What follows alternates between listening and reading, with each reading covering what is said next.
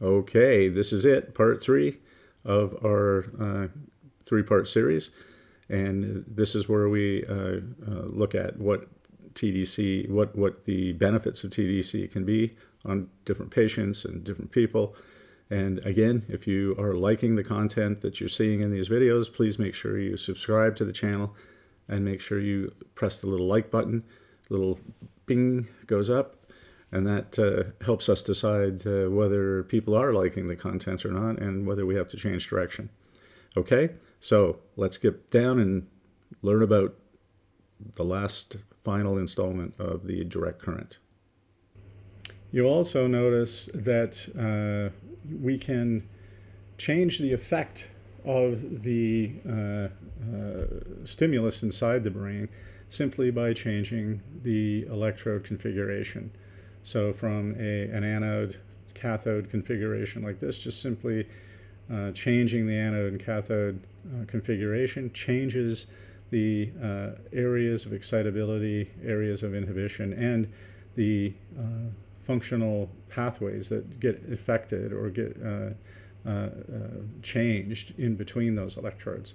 So there's a lot of things that we'll look at now about what actually can alter or modulate the effect of the transcranial direct current on the brain.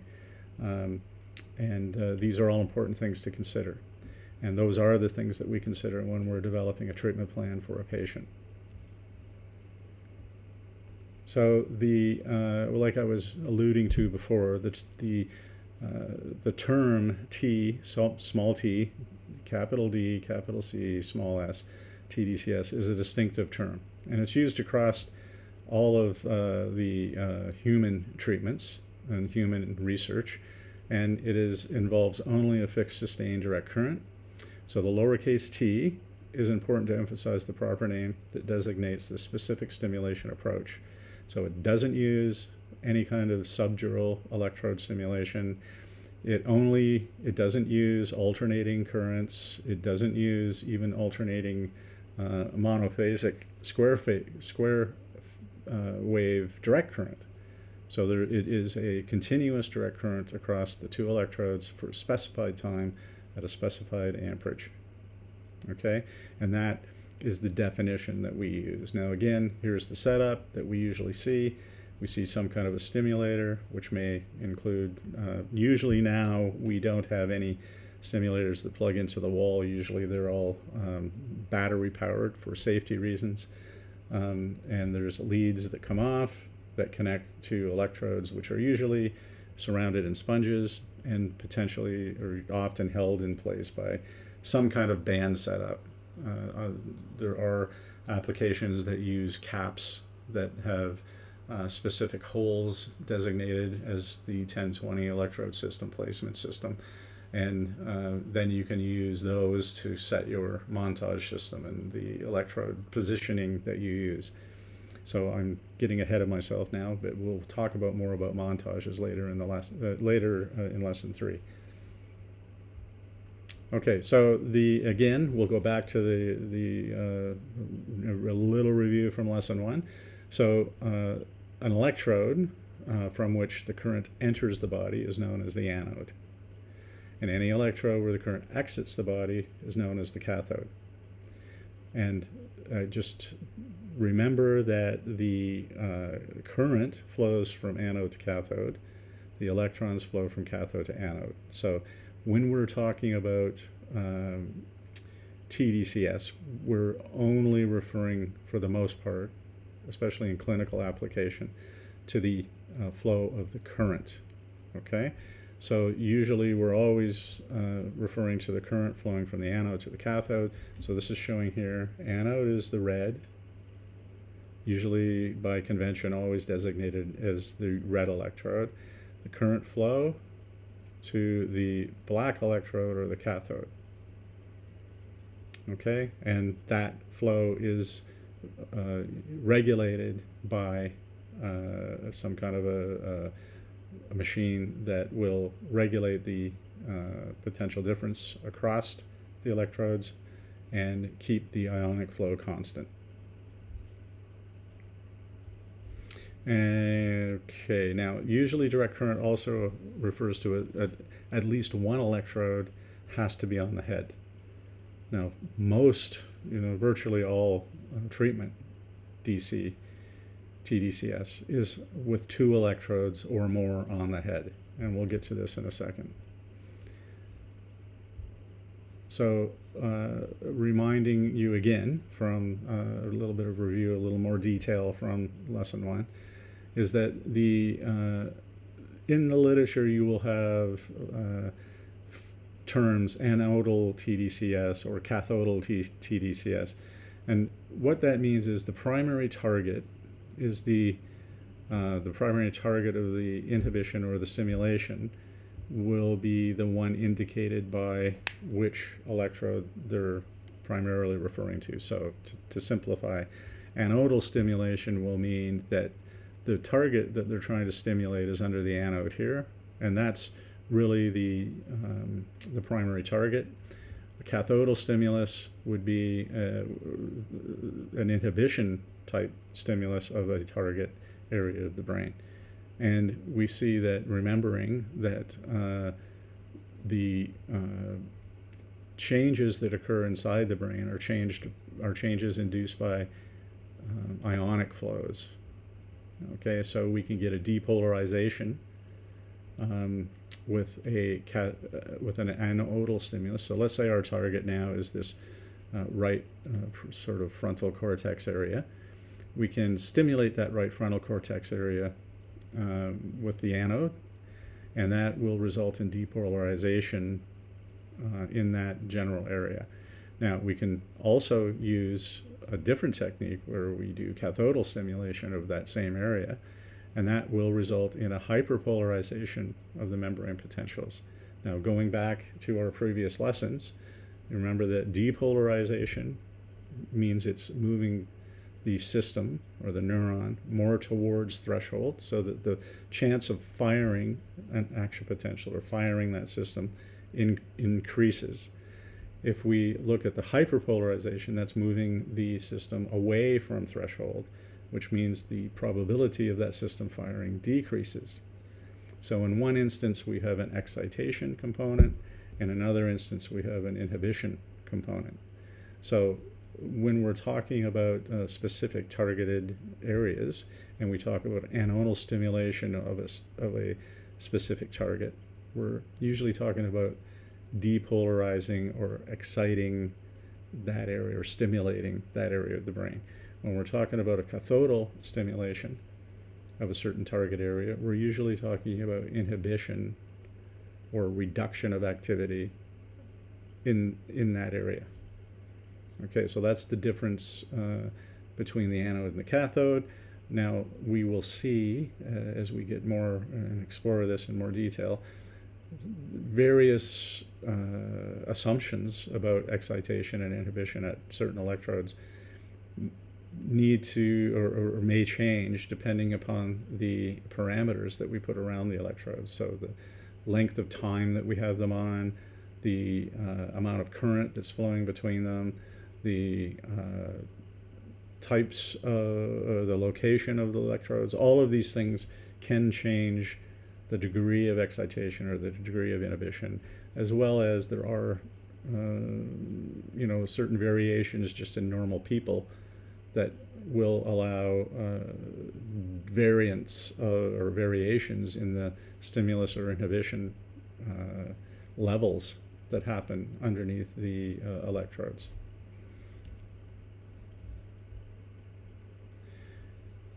Now, we can also have intensity variation with the number of electrodes that we have and the variation of anodes and cathodes that we have. So remember, we talked about the simple application, tDCs, involves 2 electrodes on the head. Okay? And we now have another variant of direct current called high definition direct current, where we have more than 2 electrodes on the head. And the variance, this increases the specificity of the stimulation of the areas of stimulation, and it also changes the current flow through the areas which we're stimulating. So remember, we said that any current that goes in has to equal the current that comes out. So in this case, if we put 4 milliamps of current in through this red anode, then each one of these cathodes needs to take 1/4 of that current out. So theoretically, there would be a outflow of 1 milliamp for each cathode. So 4 milliamps being injected into the brain, and then 1 milliamp leaving at each one of these cathodes. Now that can vary slightly, as you can see from some of the modeling that has been done, but it can vary based on the location of the actual electrodes. So if they're located over an area that has easy access, for instance, to some of the ventricular canals, then that current may vary because the current will flow through the cerebrospinal fluid, maybe at a different rate than it flows through the brain tissue. If there is a scar tissue involved, a tumor, a stroke in that area, that may vary the way in which the current flows from the anode to the cathodes. And that also is the same for 2 electrodes, so all those variants are exactly the same. But when we have 5 electrodes on the brain, it gets a bit more complicated, and we could have variations in flow. So this is a new development where we have multi-electrodes, or high definition. Now it's called high definition because we can theoretically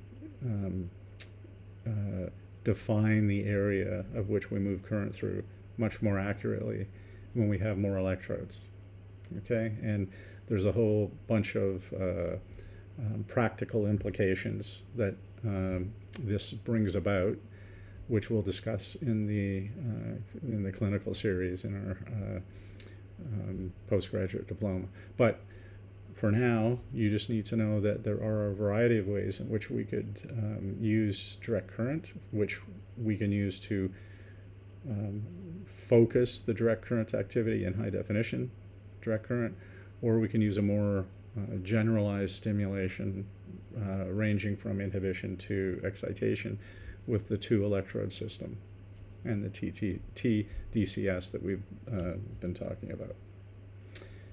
Okay, now a dose for a single session of tDCs, basically it needs to be defined by the electrode montage. Now, the montage involves the different skin areas, so the actual area in which the electrodes touch. So is it in the frontal cortex, in the parietal cortex, the occipital cortex, and the size of the the size of the electrode and the sponge system that's used.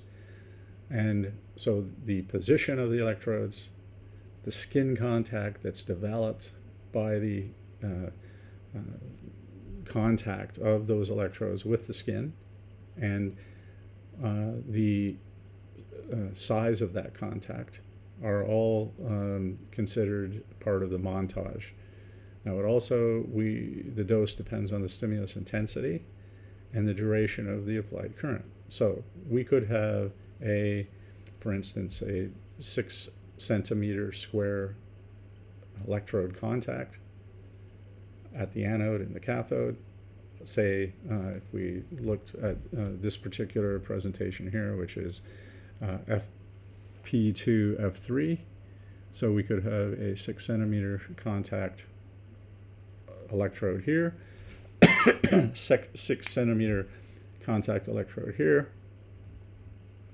We could run a certain current between these 2 electrodes, so that's the stimulus intensity, and we could do it over a variety of time. So we could, for instance, a standard dosage that we might use in treatment in of depression, for instance, might be a montage of FP2, F3 at 1 milliamp for 10 minutes. So there's your dosage. Now, there's some complicating factors when we get into what type of current is actually moving and going through specific areas, because the contacts of the electrodes may vary across the electrode. So if you don't have an equal current flow or an equal impedance across the entire electrode, you can get hot spots on the electrode where more current will flow than other areas of the electrode. So this is why it's important when we're setting up the electrodes on people, we make sure that the electrode contact is consistent across the electrode. And we can do this with most of the machines have measurements of impedance built right into them, so that we can see how good the contact is at the time.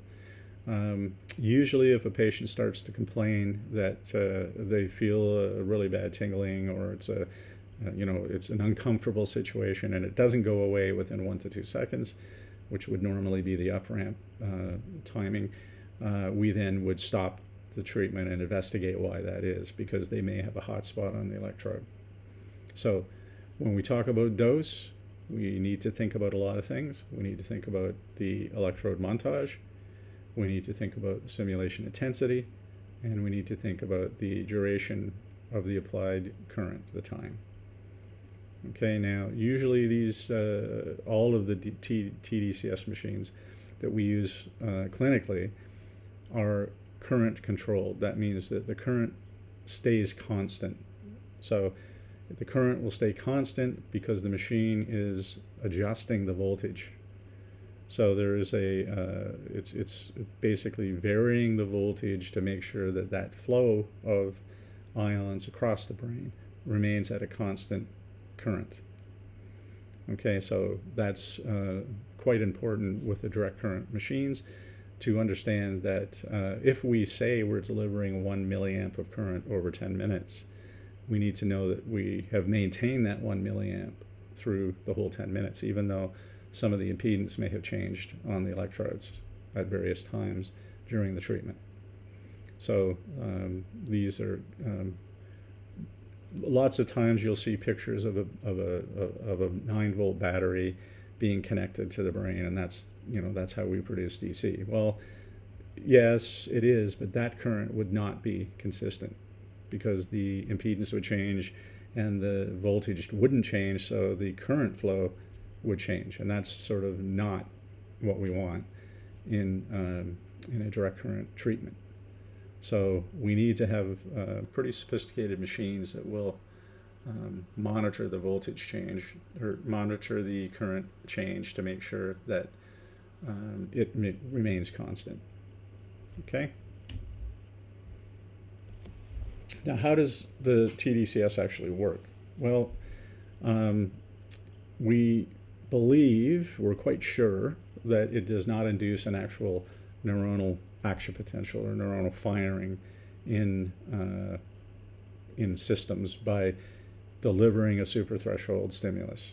Okay, usually it will alter the membrane depolarization, like we talked about before, where we can get a movement towards threshold or a movement away from the threshold, which then modifies the rate at which the system fires depending on any given stimulus. So it looks like there's a change in the membrane potential, or a change in the ease in which the membrane potential can change. That's one of the ways that the direct current works. And lots of times the changes that we are measuring in an experimental situation, we think are coming from the dendritic areas of the neurons. So the change in the dendritic collection areas of the neurons will have an alteration in their membrane potential, which means they will either fire more easily or fire less frequently, depending on what electronics, depending on what electrode exposure they're being mostly influenced by, whether it's the anode or the cathode. Generally, we think that the cortical activity is enhanced by the anode and inhibited by the cathode. And as I've said, those assumptions can change based on a few factors, which we're going to look at in lesson 3. Now, how does the change that we see in the membrane potential actually happen? Because the tDCs actually has an effect longer than when it is applied to the system. So I mean, that means that it's not just the current change, it's not just the current flow that's causing the change in the membrane potential, because it lasts after the current has been removed. So the change continues. And we think that it may be associated with changes in the synaptic microenvironment. So modifying the synaptic strength of the NMDA receptors, or altering GABAergic activity, for instance, in the inhibition areas. It can also modulate downstream intracortical and cortical spinal neurons. So we know that perhaps through this method of altering NMDA receptor firing or altering the GABAergic activity, downstream we can get changes in intracortical activities, intracortical nuclear activity levels, like in the areas of the thalamus or in the areas of the basal ganglia, even cerebellum we talked about could be influenced by the tDCs. But we're also noticing there's changes in the corticospinal activations. So there could be, that could be a downstream effect, or it could be a direct effect. We're not really sure yet, but we know the effect exists. So these are all quite exciting things, because if we can alter and learn how to do it better, if we can alter the strength of the NMDA receptors and the GABAergic receptors, we can really have a strong and meaningful change in certain areas of the brain that are dysfunctioning and causing symptoms in people. Now, as I just alluded to, we've also noticed that the DC can also affect the spinal neurons. So not just the cortical neurons projecting to the spinal cord, but also the neurons within the spinal cord itself. So we have seen that most of the changes that we have measured experimentally are non-synaptic. So they're possibly involving transient changes of potentially protein channels that are localized below the stimulating electrodes, or they're involving proprional systems that we don't understand very well, but we know that the neurons are connecting up and down the spinal cord in networks of neurons, which may be influenced by the direct current flow up and down the spinal cord. And again, given that the constant electric flow, or constant electric current, will change the activity of polar molecules, and this could influence the rate at which neurotransmitters are released, or it could influence the rate at which the receptors are picking up those neurotransmitters. It could affect the actual electrical components that the brain is, the electrical activity that the brain is sending down into the spinal cord.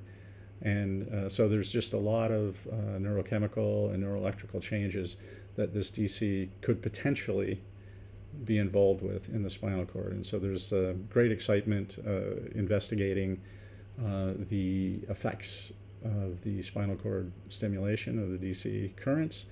Again, non-invasive, so they're not implanting any kind of deep tissue stimulator or deep neural stimulator. They're not cutting through the skin, anything like that. So the side effects are minimal. It's non-invasive, so it's easily attached to the body, so the electrodes can be put on. We don't have to go to a special clinic. We can even do this at home if we had the proper training and had someone being observed over telemedicine. So very, very crucial and exciting steps forward for anyone with spinal cord dysfunctions or spinal cord injuries. Potential is not known yet, but it is very, very exciting. So we are applying the direct currents in our clinics already and seeing really great change in the clinical measurements that we use for people, and also in people's ability to function in life. Now, let's talk about the direct and the indirect effects. So we kind of touched on this a little bit. The direct effect happens while the actual current is applied across the brain or across the spinal cord. And the indirect effects are what happens after we take that away, or what isn't happening specifically because of the current moving. So basically, any connectivity-driven alterations of distant cortical and subcortical areas can be thought of as, while the current is on, can be thought of as direct effects. So if we see any changes in the cortical and subcortical areas while the current is actually running, those are considered direct effects.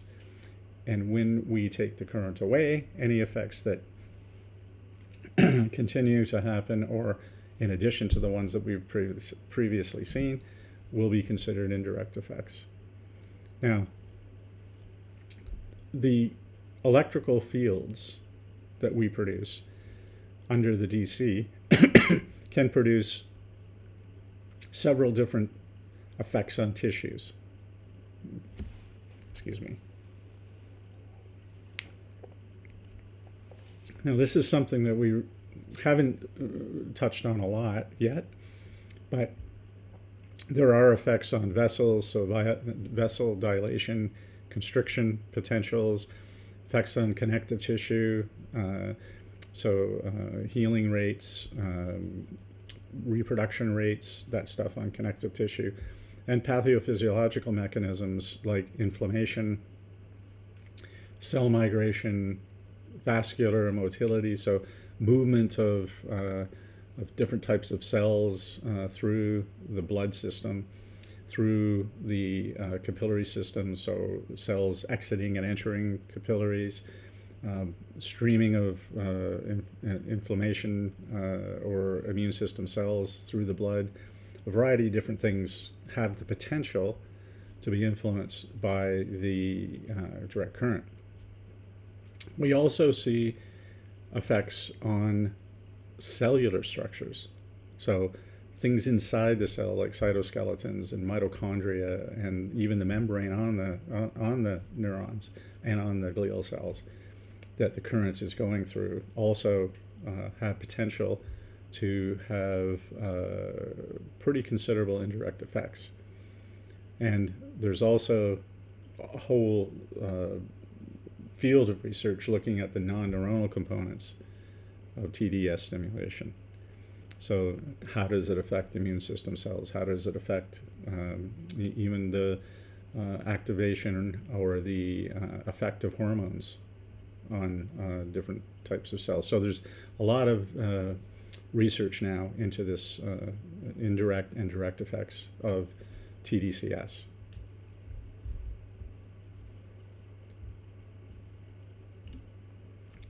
Okay, so that's going to bring to a close this lesson, and I hope you've had, I hope this has opened up your mind to the potential of what the trans-cranial direct current has in the treatment of different conditions, different dysfunctions inside the brain, and even the effect that it may have on addiction, and the effect that it may have on performance enhancement.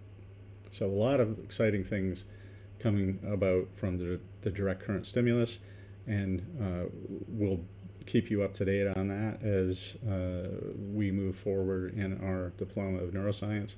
And for those of you moving on into the advanced diploma, the postgraduate diploma, you'll be kept up to date in all of the events and all of the discoveries that are happening in the transcranial direct current world.